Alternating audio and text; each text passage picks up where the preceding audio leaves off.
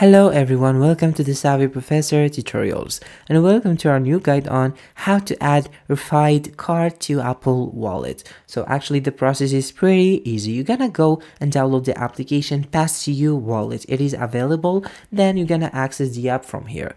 When you access the app, you're gonna look and search in your search bar for RFID card. So as you can see here, we got some template that we can use. So for example, if we want to use a simple template, let's click on the first one. It is actually very popular. I actually used it before. So after that, you're gonna see how it will look like. Click on next. Next step is to add your informations. So simply you're gonna scan your card. So click on the scan button from here, scan your card directly from your camera if you have it, a physical card or from photos. So simply you're gonna click on scan photos.